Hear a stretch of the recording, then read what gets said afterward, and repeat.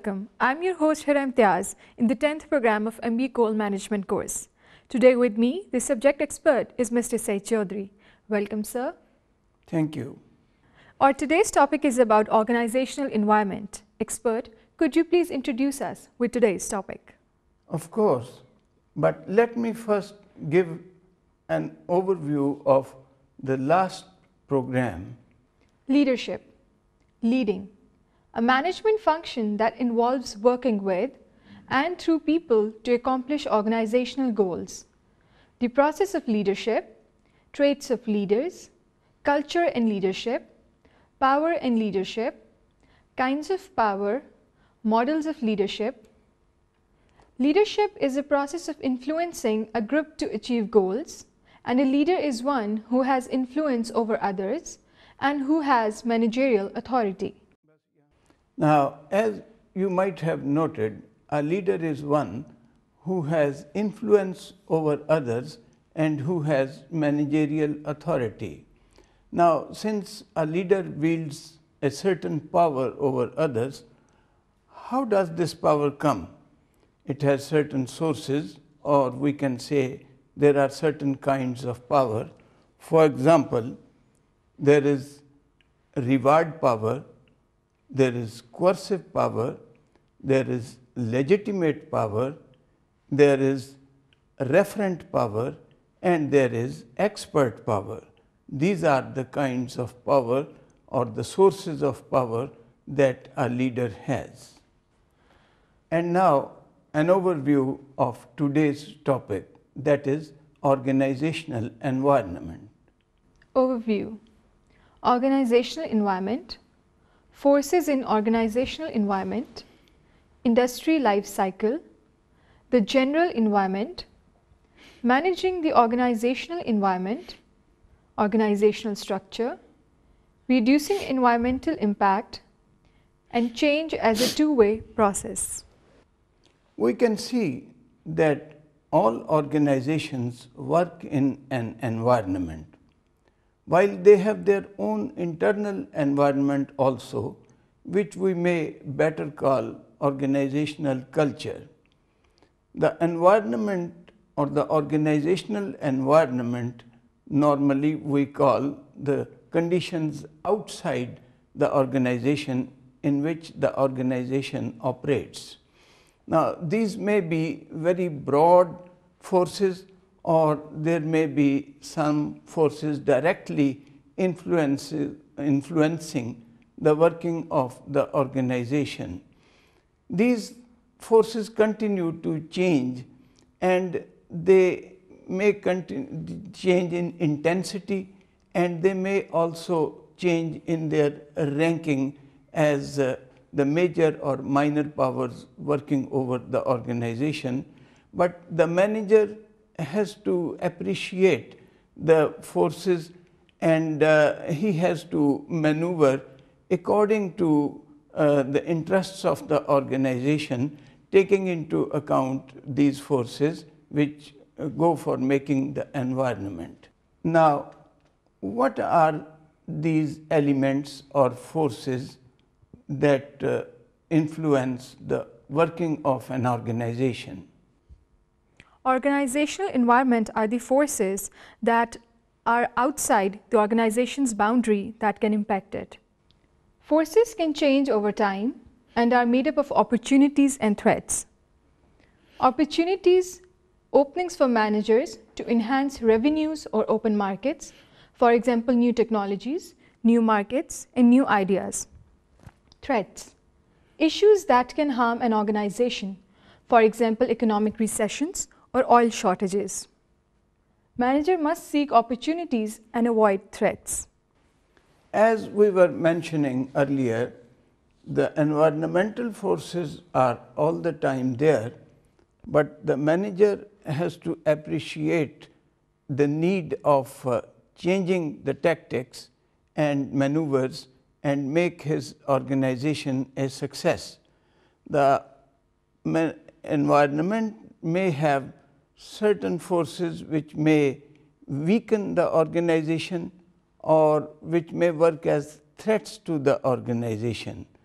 and the environment may also provide opportunities to the organization. Now, it is for the manager to change threats or the weaknesses into strengths, and that is the success of a manager. He has to have a quick but detailed view of the environment all the time, and he has to develop his policy accordingly, also taking into account the internal conditions or the culture of the organization. What are the various reasons of strength and weaknesses? The reasons are many, and we'll be studying them in some detail, but in brief, these could be new technologies, new markets, new competitors, the suppliers, the distributors, and the buyers or the customers. So there are a number of elements that go for making these forces or that weaken or strengthen these forces, which we call business environment. How can we further explain these forces with the help of this visual on the screen? As you can see, the slide shows two kinds of forces or two broad categories. That is the general environment and the task environment. Now, the general environment is comprised of broad forces like economic changes, like political changes, and like technological forces or global forces, while task environment is of the narrower environment of the factors that directly influence the organization. For example, we can see in task environment competitors, suppliers, customers, and distributors. Now, let's see them in some detail in the coming slide. Task environment: forces from customers, distributors, suppliers, and competitors. Suppliers provide organization with inputs. Managers need to secure reliable input sources. Suppliers provide raw materials, components, and even labor. Working with suppliers can be hard due to shortages, unions, and lack of substitutes. Suppliers with scarce items can raise the price and are in good bargaining position. Managers often prefer to have many similar suppliers of each item. Managers or every business has to have suppliers. They have to have inputs. Now, every business needs quality inputs or quality supplies. While there may be problems at the end of suppliers, still every manager would like that he has good suppliers, that is, who can supply quality, and if he is observing just-in-time inventory system, it is all the more necessary that the supplier should also be in time. They should be ISO certified and they should be prompt in responding to supplies or sometimes change of supplies. So there has to be a good relationship between the business and its suppliers. The suppliers could be also the major direct suppliers, or they could have their own subcontractors. The manager must have good relations with the suppliers, and he must also be cognizant of the fact whether they are the direct suppliers or they have their own subcontractors and vendors, because all the time the manager has to be watchful of the quality, and he also has to note whether or not there are any problems at supplier's end. For example, sometimes there is workers' strife and therefore the supplies cannot be in time. Similarly, there could be price hikes and sudden changes in price which could create problems for the managers and similar other problems. So that is the aspect of suppliers which is a major part of task environment. Now at the other end there are distributors also. What are the distributors and what are their role and how important they are in the task environment? Distributors are the organization that help others to sell goods.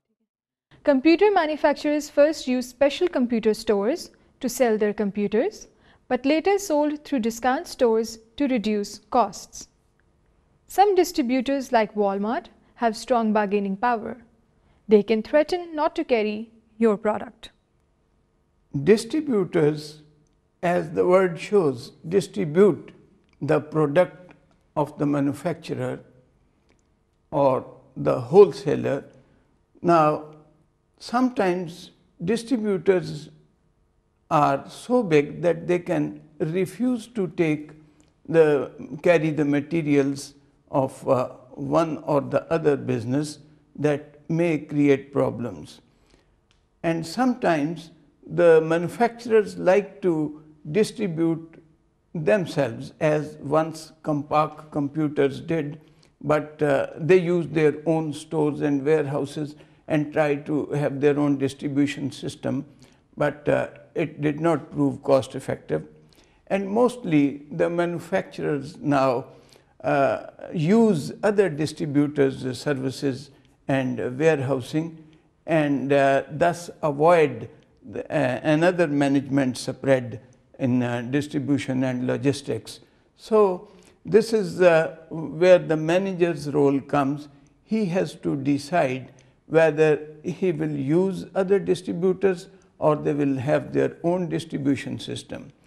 If they have other distributors, then what are the status of those distributors and how do they behave and what is their system, how efficient it is. From here, we can go to the third important element of task environment, that is customers. Customers are people who buy the goods.